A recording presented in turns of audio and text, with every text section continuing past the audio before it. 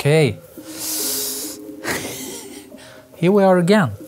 Here we are again. I hope there is some focus. Very side lit. Boom. Okay, welcome back to a new video. My name is Martin Botvidsson and I take photographs and hopefully you can learn something, okay? So today we're shooting something a bit special. It's my business cards. Do you have business cards?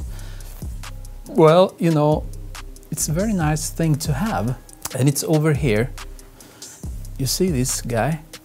And these are made by printpeppermint.com. If you'd like to check them out, you have the link in the description, of course.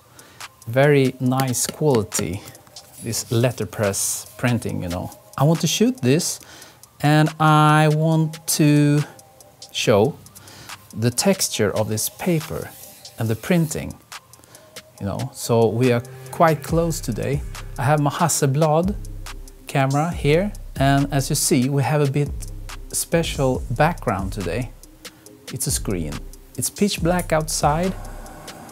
Coffee machine. Yes, we have a screen as a background. We will get to all this in a few minutes. The challenge here is to show the texture, the nice texture of this paper and the printing, of course.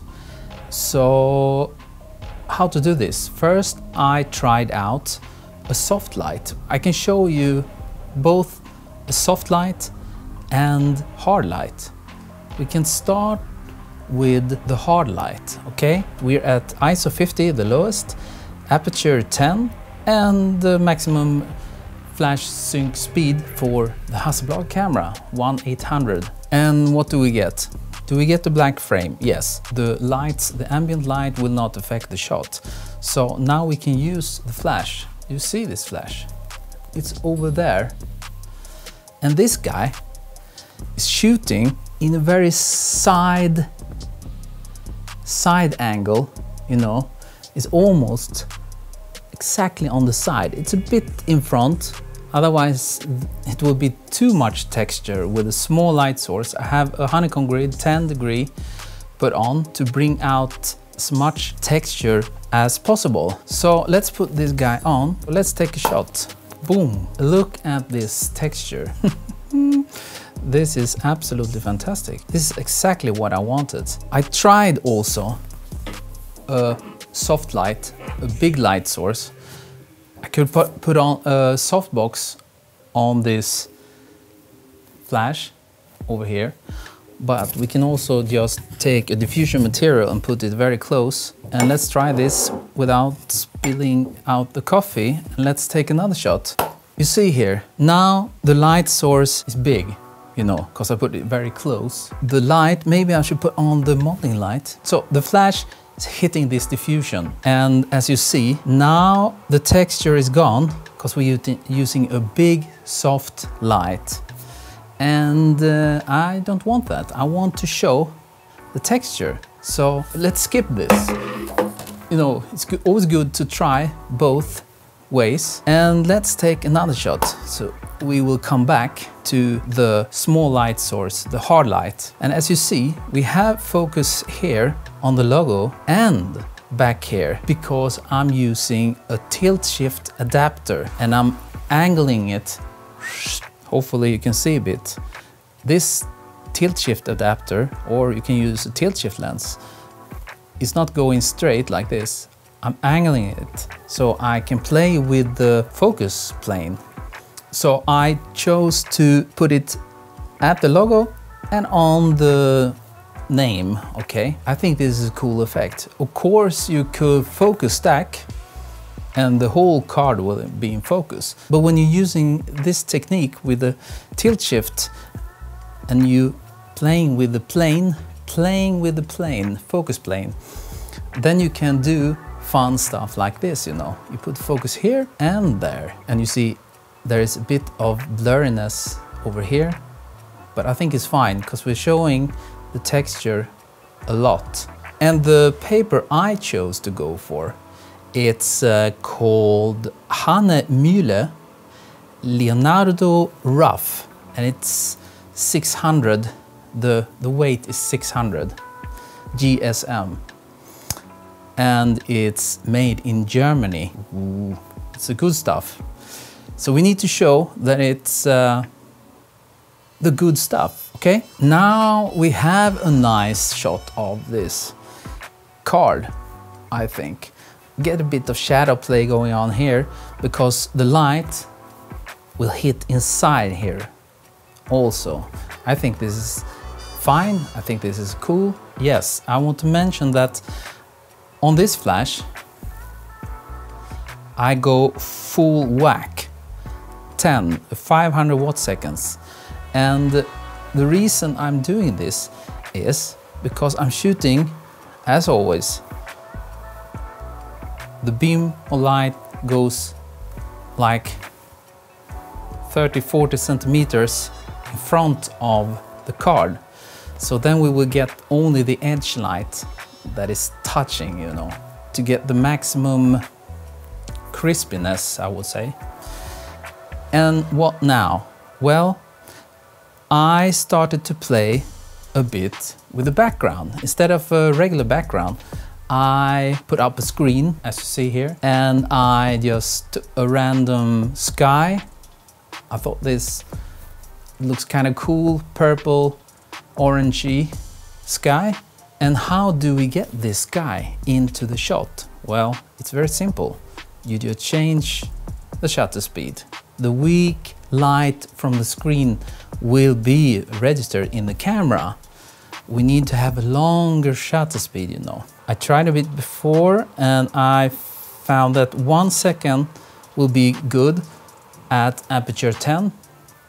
But if you take a shot now, especially if we have the modeling light on, then you will see what will happen. We will get the background, but the light on the card is totally destroyed because we have this ambient light, and that light will also go into the shot, of course, and the modeling light, and it's overexposed and it's you know, the texture is gone. So we need to shut down all the light. Okay, first of all we shut off the modeling light, and then I will shut off the LED video light, and now I will take a shot.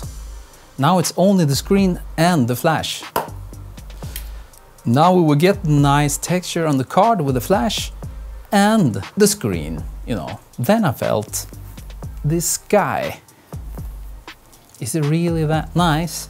I mean, it's nice, but maybe it doesn't fit my card, you know. So I went into Photoshop and then I put on a solid, you know, a solid color layer and put it on. And I chose my color that I use on my logo, so it will match a bit, and I put it on color mode over the sky, you see. And let's put this on and take another shot, and let's go dark again, shoot, and I feel this is so much nicer. This is more my style, yes. And what do we have here? You know, this side, it's a bit too dark for me, and also this is a bit too bright, I felt. So I took a black card and I placed it on the left side here, so it will block a tiny bit of light that goes inside the card. So let's take another shot. It should be darker now inside here. I want this to be a bit, you know, a bit mysterious there. I think it's the logo that should be a bit in focus. And I see now I blocking a tiny bit over there, but I think that's fine, you know. A bit of light shadow play, you know. And the side here, I tried out a mirror and I tried to get a bit of light on this stone, something like this. Modeling light off, LED lights off, shoot. And this is kind of nice to get a bit of light on the side there. But when you're using a mirror, this will be reflected like a mirror in like a mirror. Yes, it is a mirror. So it would be like two flashes now, and I don't like that. And we get a bit of specular highlights because we're using this small light source. How can it be like two suns, two small light sources? Then it's starting to feel lit, you know, with two flashes. And I wanted to feel a tiny bit like it could be the sun, you know, because we're outside with our sky. So I skipped the mirror actually, and then I just filled this side up with I just placed a reflector here somewhere, I don't remember where. Let's try this one. So it would just be a fill card, yes, something like that, maybe a bit too much. You can back it up a bit, take another one, something like this, just a tiny bit of fill so it's not totally pitch black. I think it goes better with the whole image, you know. So now I'm happy, but then I was thinking maybe we should add a sun in the sky. So I went back into Photoshop again. You see that small sun I added there? It's just a brush, very soft brush in Photoshop. I just clicked once to add the sun. So let's take another shot to see the difference. And there we have the sun. Boom! Easy, easy peasy. So if you like to get your own business cards, then you can check printpeppermint.com out. And if you mention my name, Botvidsson, you will get 10% off, okay? Thank you so much for watching, and thank you to all the members, the coffee supporters supporting this channel, and all the subscribers. And if you like the content on this channel, please subscribe and hit the like also, if you like. And as always, I will see you next time.